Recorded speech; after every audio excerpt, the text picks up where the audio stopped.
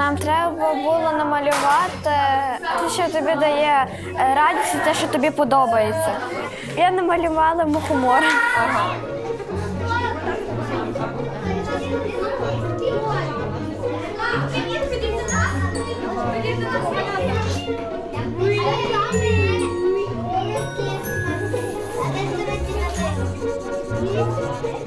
Арт-терапія – це чудовий метод. Дуже часто підлітки не хочуть прямо розповідати щось про себе, про свої вподобання, страхи.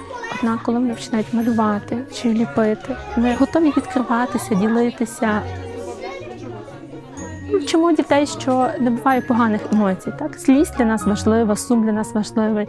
Однак ми вчимося вимірювати свій стан, наскільки сильно ти злишся. І за допомогою арт-терапевтичних технік вони вчаться самі себе заспокоювати в ті моменти, коли їм це буде потрібно, а поруч не буде дорослих.